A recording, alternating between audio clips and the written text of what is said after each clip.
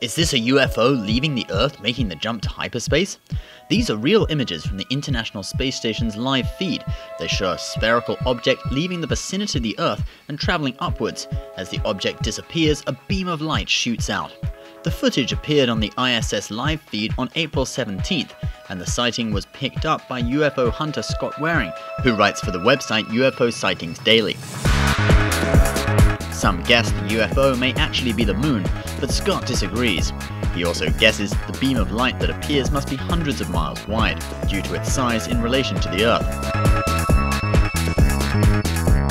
Could the beam of light be the exhaust of a flying saucer traveling at light speed, or perhaps a weapon shot from the Earth the ship was trying to avoid? This isn't the first time a UFO has been captured on this exact same camera on the ISS. Here is another mysterious object from April 5th. This time, NASA shut off the feed shortly after the object appeared. So, what do you think? Is this a real UFO, or just some kind of anomaly caused by, swamp gas? Leave your comments below and don't forget to subscribe. And if you're watching this, you are Generation Tech.